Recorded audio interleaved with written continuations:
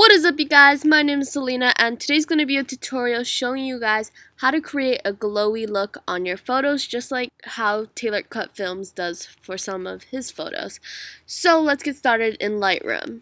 Okay, so I have this photo right here, and I already edited the colors to make it look how I wanted to. Okay, so now we're just going to go to the circle up here, and you can actually work with the rectangle or the other tools, but I just like to use the circle.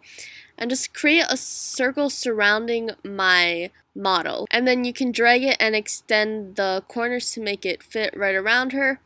But yeah, usually Taylor Cut Films has people in the photo, and you kind of want the people to be sharp and in focus and not glowy like everything else. So yeah, I kind of just keep a mask around my model. And so it makes a mask, and whatever changes we make on the right panel here will affect everything but our model.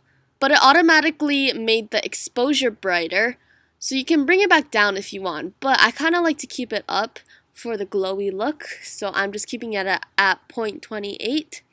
And then this is the part that creates the glow. If we go down to clarity and bring that number all the way down to -100, you can see it has a lot of glow on the mountain.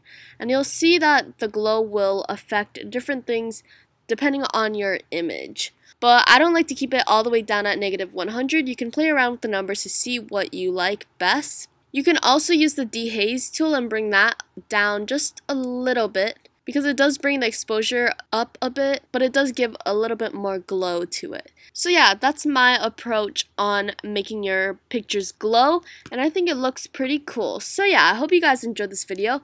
Please give it a thumbs up if you did, and subscribe for more videos. And I'll see you guys in my next video. Bye, guys.